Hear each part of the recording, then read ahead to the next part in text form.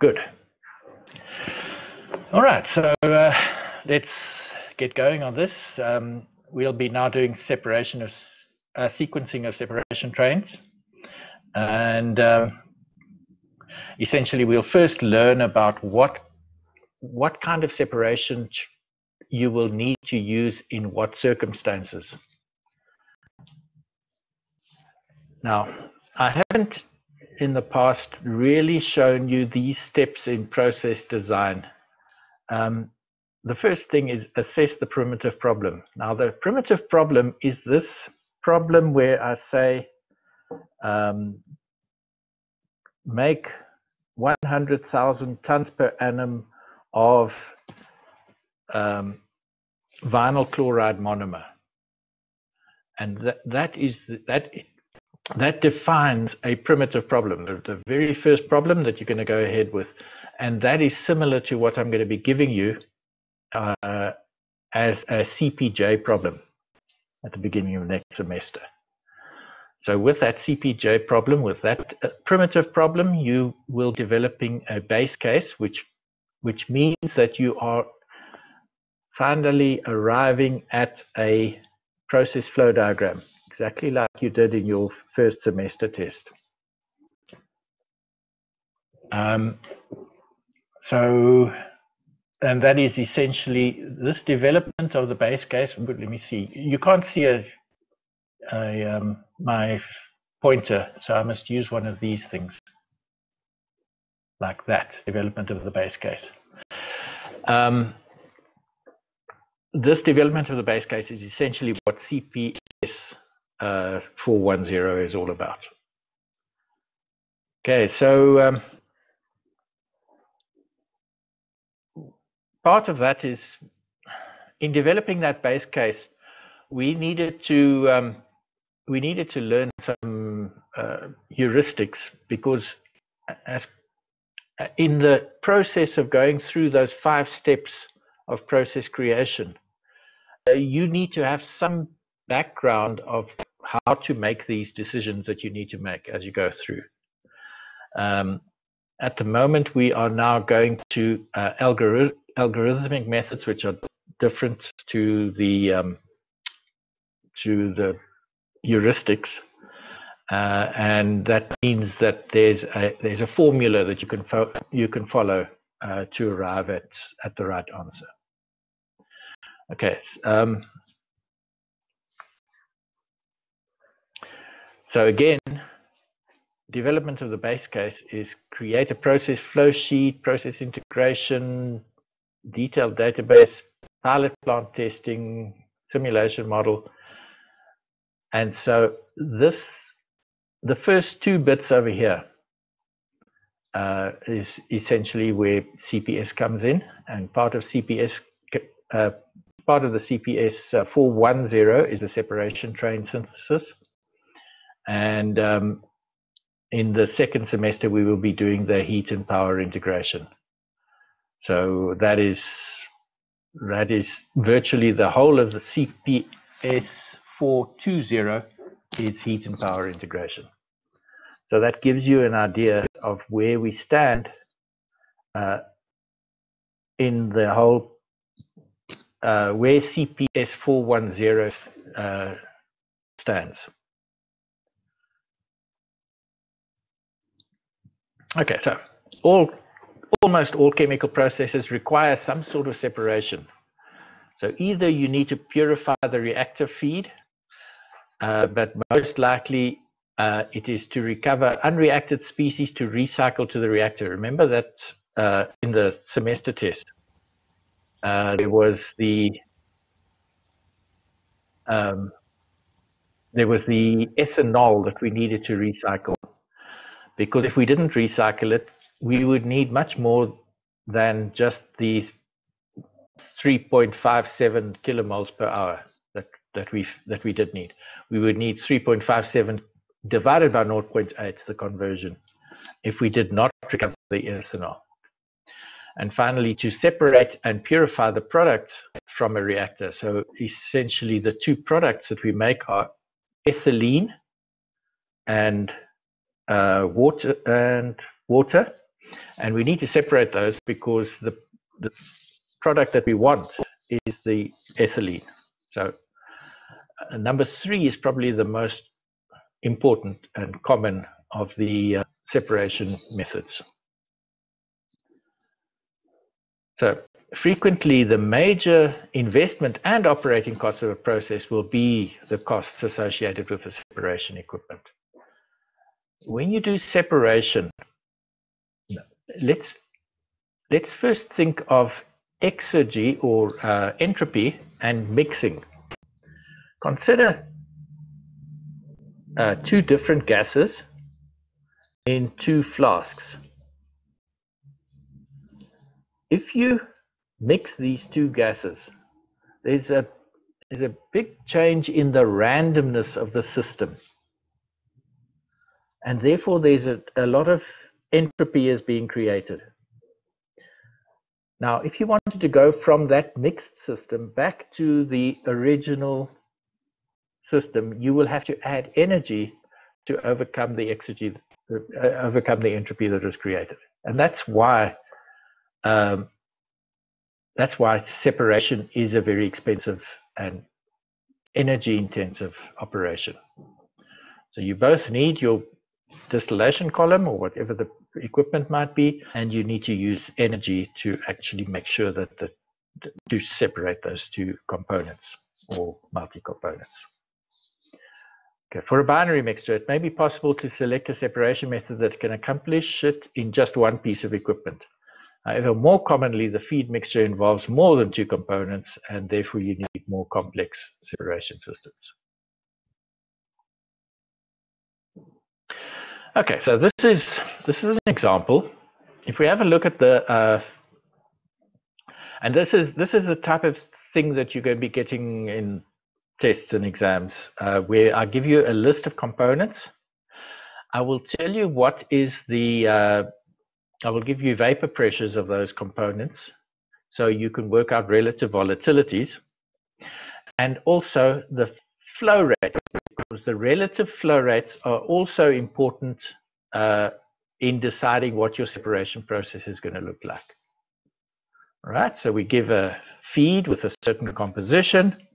The components have physical properties, which I will also give, and then you put them into a separation process, and the idea is to get out propane and pentane. So that's C3 at the top here, C5 at the bottom there, and then of the C4s, we want to separate butane from the butenes. Okay, so let's have a look at these components. We have propane, we have 1-butene, N-butene, N-butane that we want to separate, and we have trans-2-butene and cis-2-butene. And these are written in these are listed in order of relative volatility, with the most volatile, by convention, the most volatile you will always write at the top.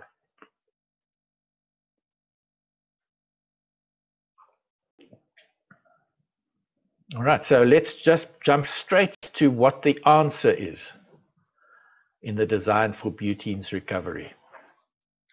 The first bit, you separate C3 and 1-butene in the distillate. So what comes out in the distillate over here is the propane and the 1-butene. And therefore, in the next separation column, you can separate the propene from the 1-butene. Now you come down further, and now you've got all butenes and the 1-butene and the pentane. And so the next distillation column, it makes sense that you can remove the pentane because it will have a relatively high relative volatility compared to any of the butanes or butenes. So the next step, removing the pentane. Now we have all the butanes and all the butenes and the N-butane going into the next section. And here you have a problem because the relative volatility. Oh, wait, I've got some feedback. Oh, it's just disappeared. Oh, it's too late to see that feedback. Let me see what that means.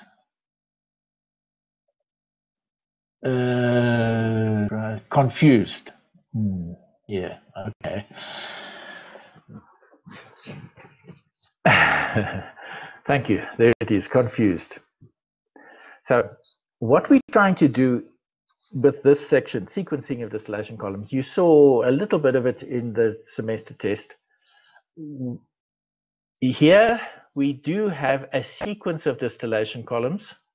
When I'm showing this first distillation column, I'm showing the bottom section separate from the top section. One is called a rectifying and the other one is called a stripping.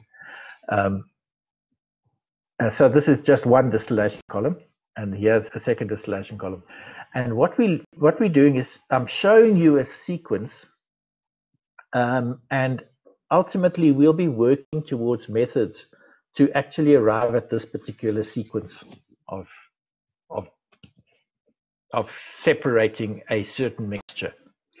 Okay, so once we've taken off the C3 and the C5 at this point in the process, we've only got C4s, but the C4s have got very similar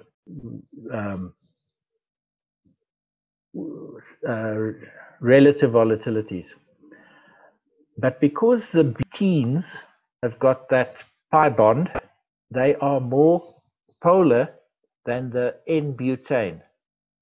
So if we add a polar molecule, and in this case we're going to add furfural, we add this polar molecule, and then the butenes will tend to come out with the furfural. In other words, the furfural will make the butenes less volatile, and therefore we can actually get out the N-butane with far fewer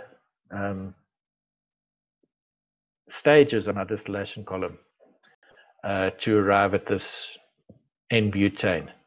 And now we've separated the N-butane from the butenes. The trouble is we've added furfural. So this last distillation column is where we recover the furfural, and that furfural goes back up into the system. And the furfural is in a continuous loop, and okay, it's going this way and comes down, and there's your furfural butene separation. So the butenes come off to the top, and then you get your butenes, and the furfural is coming off at the bottom and going back into the system. So the furfural is doing this loop, and none of the furfural is being used up, except that you'll probably get some furfural that will come off with the butenes just due to inefficiencies, and therefore you'll have a makeup of furfural into the system. So there'll be a tank over here that will have furfural in, and as the tank gets empty, you'll need to add some more. Okay, so furfural is called an extractive distillation agent. So when we tried to do ordinary distillation to separate N-butane from the butenes, we had an alpha of 1.03. That's the relative volatility, 1.03. I'm pretty sure that you've all heard of the relative volatility in your mass transfer course. And as soon as we added furfural, the relative volatility of the butenes from the butane changed to 1.17, which is perfectly good to be able to do a distillation with. Okay, and then we had the NC4, which is removed over here as a distillate.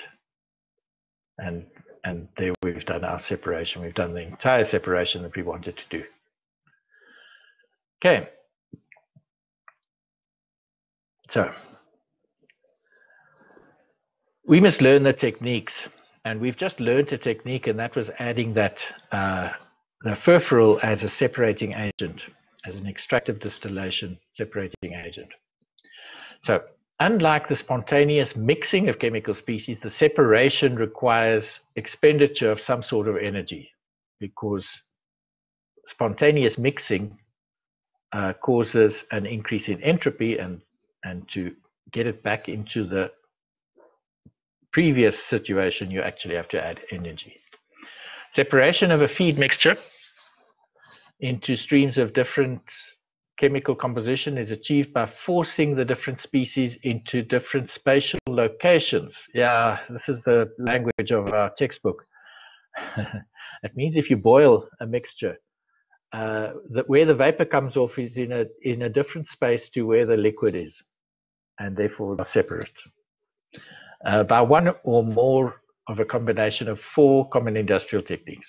So creation of heat transfer, shaft work, or pressure reduction. A second phase that is immersible with the feed phase. And where we say immersible, just think liquid versus vapor. Okay, and because we added energy, for instance, boiling this liquid, it's an energy separating agent. We've added energy to boil the liquid, and the vapor came off at a different spatial location. The vapor came off and could be condensed in a different place. So we have now separated using an energy separation agent. The second way of doing it is introduction into the system of a second fluid phase, mass separating agent, and that must subsequently be removed. So that furfural is a mass separating agent, because we had to add a different, second fluid phase. I think maybe a mass separating agent will be something like adding water to an aqueous system, and then you do liquid phases. That would be a more common mass separating agent, and then that must subsequently be removed. So if you go back to the furfural example, we had to remove it again because we're adding it as a mass flow into the system, and it has to be subsequently removed so that you can get the original separation that happened. The addition of yes. Isn't the mass separating agent something like a stripping column or a liquid extraction type of thing, where the one is more where the separating agent, the species you want to separate is more soluble in one or the other? No, that's not really it. Okay. Because if you have a stripping column, all of the components that you originally wanted to separate are going into that same column. It's only when you add a different component that we're talking about a mass separating agent. Okay, so yeah, stripping and absorption are 2 similar operations that are not the same as distillation, because you don't have the reflux. Okay, so yes, the furfural is a mass separating agent, and it must be subsequently removed. But another mass separating agent is when you add, for instance, water to an organic system, and then you get a new equilibrium of things that are dissolving. Some of the organic compounds, like ethanol, if there is ethanol in the organic mixture, it will tend to go into the water. It will dissolve in the water, and you'd actually get a separation of the ethanol away from the original organic mixture. So in that case, water would be a mass separating agent in that system. And then you can add a solid phase for adsorption. And remember that adsorption is different to absorption. If you've got a stripping and what's the other column? Absorption column. That is where you're absorbing a gas into a liquid, and as soon as it's onto a solid, it's called adsorption. And then finally, the placement of a membrane barrier. And we will look at that as well, and what are the principles behind membrane separation. Okay, so those are the 4 methods.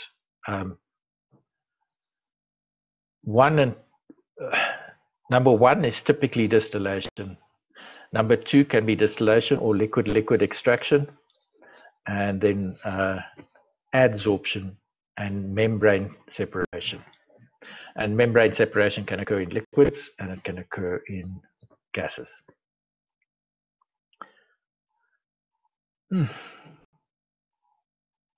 Right. So I'm just going to carry on with these slides. I just want to show you quickly common industrial separation methods. And there are a few slides where we will discuss these things. That's the 3rd slide. Okay, so I'm going to go back to the 1st slide. Equilibrium flash. So the first 2, equilibrium flash and distillation, everybody's familiar with. Difference in volatility, separation pull. So we developed a vapor phase or a liquid phase. If we have a liquid, we boil it, we have a vapor phase. We can have a liquid and have a pressure reduction, and therefore flash off some of the components as vapor. So you'll have a developed phase which is a vapor. If you compress using shaft work, you also can develop a liquid from a vapor. Right, so distillation is exactly the same. It's just that with distillation, you will have several of these processes in series, one on top of the other, and you can get repeated further separation, which you're all familiar with. Right, here's that word, absorption. And absorption is when you are using a liquid absorbent. So you've got a vapor and you want to absorb a certain component out of that vapor. You'll have a liquid absorbent. It will absorb into the liquid, and the rest of the vapor will exit the column. So again, that is due to a difference in volatility, where the component that you want to absorb is less volatile. It will tend to absorb in that liquid. Stripping, you've got a liquid and you are trying to strip off a component from that liquid by contacting it with a vapor that's coming from the opposite direction. And again, it is a difference in volatility where the separation occurs. Extractive distillation is where we use the furfural. You can put in feed as a vapor or a liquid, and then you have a liquid solvent which will change the relative volatility of certain components, and so therefore it's still a difference in volatility, and the developed or added phase can be vapor or liquid because it's happening in a distillation column. Azeotropic distillation is something that we're going to go into in much more detail later in the module, and that's where we will start using residue curves, because that's a much more powerful tool in order to understand what is possible and what is not possible in an azeotropic type of mixture. All right, so again, it is liquid or vapor, liquid in container and heat transfer, and again, it's a difference in volatility. So I don't want to go into this thing about the liquid entrainer. You can use a mass separating agent to help break an azeotrope, but also you can simply use difference in pressure. You can use pressure swing distillation to break an azeotrope, but we'll go into that later. Okay, next slide. Liquid-liquid extraction. we've talked about. That again is a mass separating agent, a liquid solvent, and now you get two liquid phases happening. I want to draw something now, which you might have seen in, we got blue, there we go. In your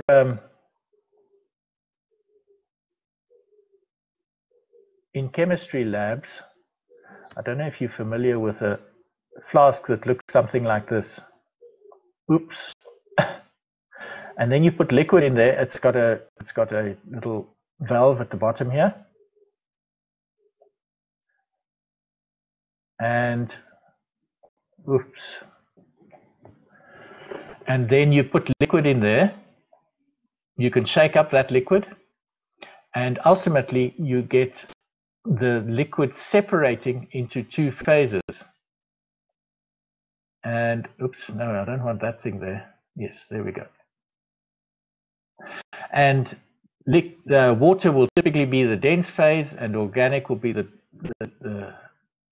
less dense phase. It will sit in the top, and then you can pour off the liquid, the water, the aqueous phase, by opening that valve and stopping that valve as soon as this interface reaches the valve.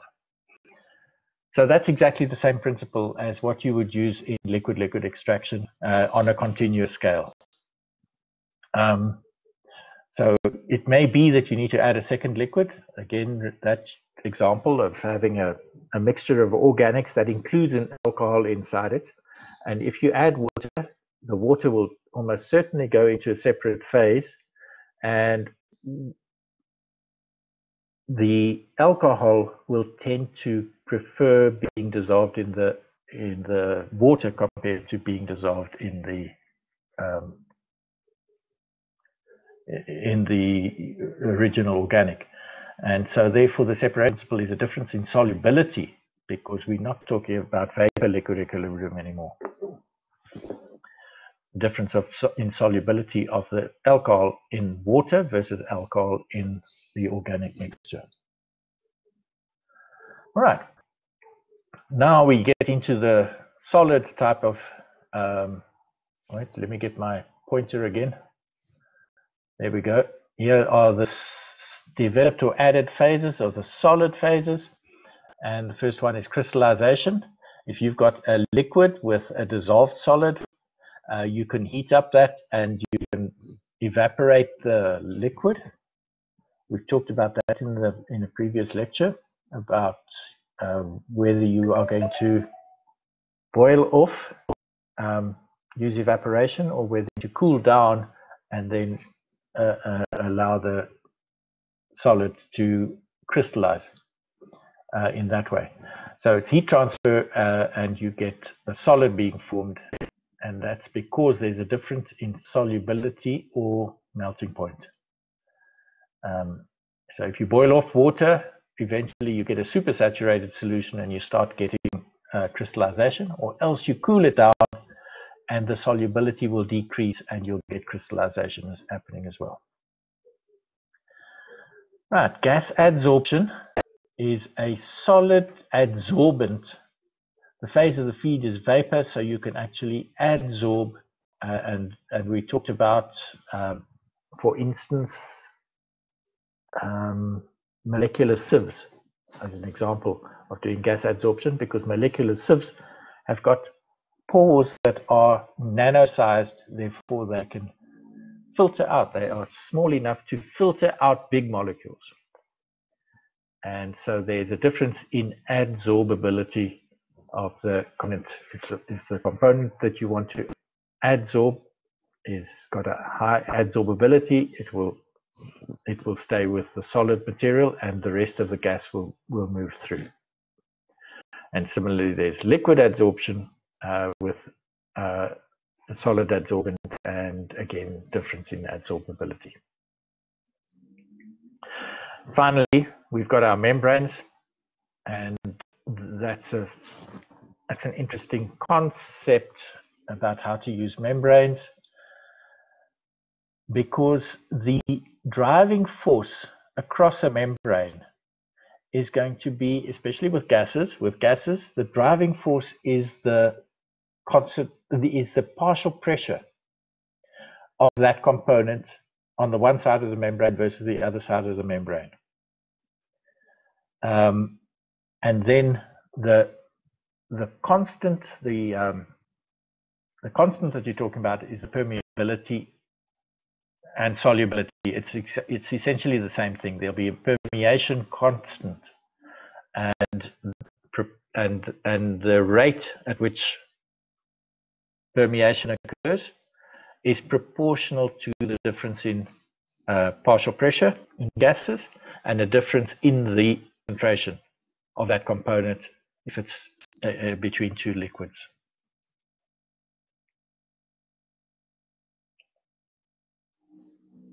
Okay. Supercritical extraction. That's when you have a supercritical solvent. Carbon dioxide is often used for that because it is supercritical at around 30 degrees C and 80 bar pressure. So that's a decent thing. And when you're in supercritical conditions, you could have a big difference in solubility. So one of the methods that I like very much is when you can extract hop components out of hops that add the bitterness in beer, and then you leave behind all of the cellulose and all the other things you don't want by dissolving the hops leaves in supercritical CO2, and then when you release the pressure, only the CO2 boils off, and you're left with a resin, essentially, that is very useful for the brewing process.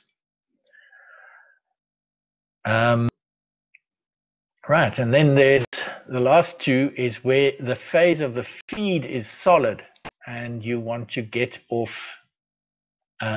For instance, if you've got in the mining industry and you take out ore from the ground and you want to extract the gold or you want to extract the copper, you can put a liquid solvent, you can dissolve whatever it is you want to dissolve using acid, for instance, and the acid will cause the desired component, which might be copper, it might be iron, it might be gold, to dissolve in the acid.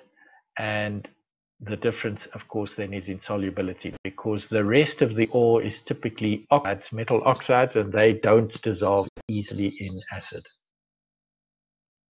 Okay, so that's leaching when you've got a solid and you want to extract various components out of that solid. And finally, drying. If you've got a solid and a liquid, a wet solid, in other words, you could use heat transfer to evaporate the water. So it's simply a difference in volatility. And there you have your separation. Okay, so those are, yes.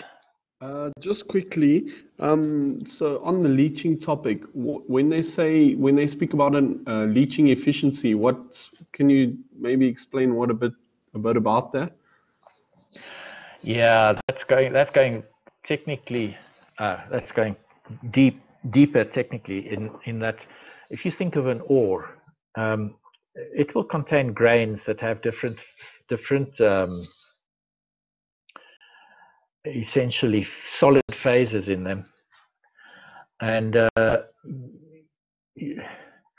you can extract certain. Let's think of an example in the chemical engineering department, and that is phlogopite. We're looking at extracting various components out of the phlogopite. The phlogopite contains potassium, it contains iron, it contains magnesium, aluminium, and we want to extract using different pHs the various components, but you're going to only extract a certain amount of those components And then let's say at the highest acidity, the lowest pH, you tend to extract, let's say, potassium. The lower the pH goes, the more efficient it is. You'll get out all of your potassium, but then you start extracting out some of the other components as well. So there's an efficiency involved in that. You can also define the leaching efficiency as how much potassium is left in the original ore, in the original solid. So yeah, it's very dependent on the system that you're talking about. Okay, should we move on? Right, selection of a separation method. Oh, good, you're happy. I like these emoticons, but I must just remember to look there. Right, selecting a separation, the development of a separation. Yeah, sure. So yesterday I just quickly want to make everybody aware of these emoticons. So it's at the bottom, right next to your microphone. There are a couple of options you can click. So if you are confused or happy or sad, or if you want the lecture to go faster, slower, there are a couple of these, and he gets a summary of the different things. So that was a cool feature we figured out yesterday.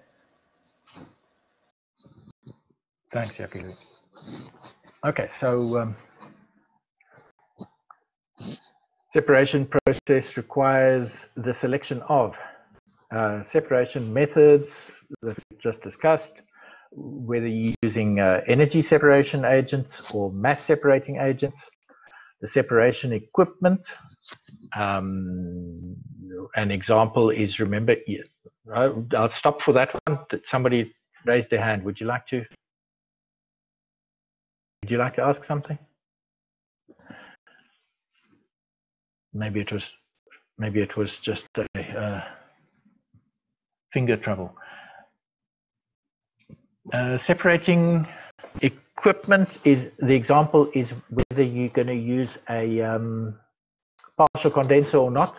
That would be a different piece of separating equipment. The optimal arrangement or sequencing of the equipment, that's something you've come to terms with a little bit in our first semester test. The optimal operating temperature and pressure for the equipment. Again, that's something you come to terms with. For the pressure, the pressure at which you operate your distillation column will determine what is the temperature at the top and what is the temperature at the bottom. Oh, what is that emoticon? That is slowed down, I think. Ah, yes. Okay.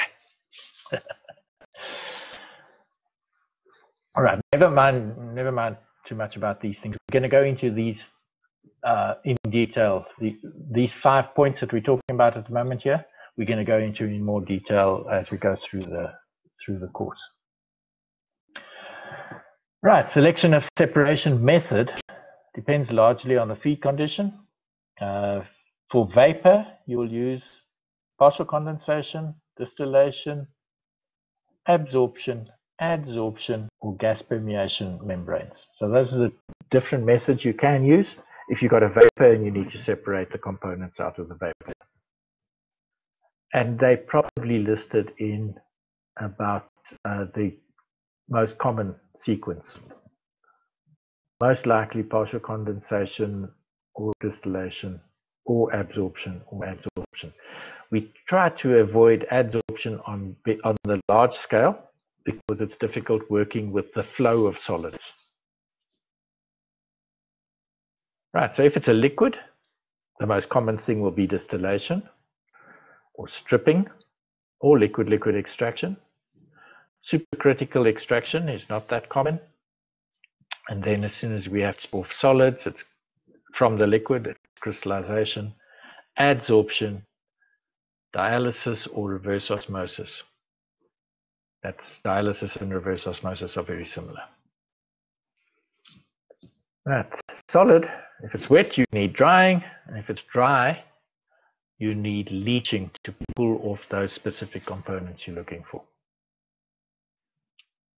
Easy enough.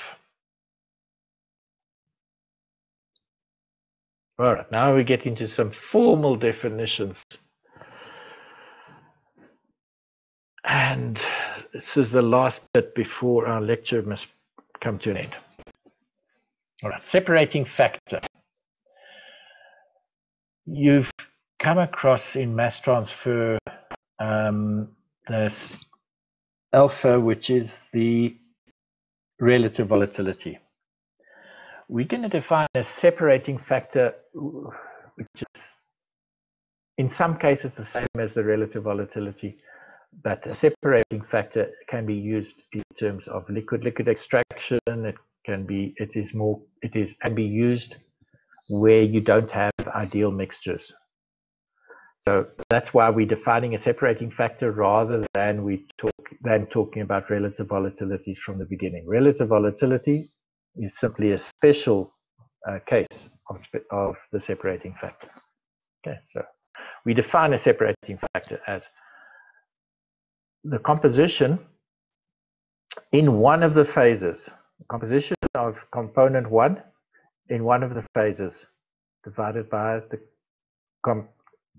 composition of variable of component 2 in that same phase. The ratio of the concentration in the two different phases of the components in the same phase divided by the ratio of the two components in the other phase. So those two phases, Roman 1, Roman 2, can be vapor versus liquid, and it can be liquid 1 versus liquid 2, the organic liquid versus the non-organic, the aqueous phase. Okay, so yeah, the separating factor is generally limited by thermodynamic equilibrium. For example, in the case of distillation, using mole fractions, letting phase 1 be the vapor, phase 2 the liquid. The limiting value of the separating factor is in terms of vapor-liquid equilibrium ratios, the K values, which is that Y1 over X1, that's essentially those two, by Y2 over X2, and those are the K values, and that is your relative volatility of 1 versus 2. And as soon as you've got a liquid or vapor, that is the vapor pressures of the two, the ratio of the vapor pressures. Okay, so essentially, this is just, the importance of this is only to say we're mainly going to be using relative volatilities, but note that it is possible to have that there's a more general definition so that we can use liquid systems as well. And the other reason that we do that is to say the separating factor is if you have got non-ideal solutions, then it is no longer just the ratio of the vapor pressures. You need to put in the gamma, the activity of the two components as well. You've got to include that, and that will give you your relative volatility between these two components. If a mass separating agent is used to create two liquid phases, such as liquid-liquid extraction, SF is referred to as the relative selectivity, beta rather than relative volatility, because of course with two liquid phases you don't have volatility. It's not the operating principle. So we talk about relative selectivity of the component in the organic phase versus in the aqueous phase. And again, you'd have to use the activity coefficients to understand how that separation occurs. In general, mass separating agents for extractive distillation and liquid-liquid extraction are selected according to their ease of recovery for recycle and to achieve relatively large values of the separating factor. Okay, so I'm going to stop it here. I'll just show you the next slide. And that is equal cost separators. Whether you're going to be using liquid-liquid extraction, adding a mass separating agent for liquid-liquid extraction, or whether you're going to use extractive distillation, or whether you're going to use ordinary distillation. This graph will give you equal cost separators if you take a separation that's got a relative volatility of 2. With extractive distillation, your minimum alpha should be to 3.5. And if you're going to use liquid-liquid extraction, your separating factor should be 20. Okay, but we'll carry on from this lecture at the next lecture. I'm going to switch off recording now.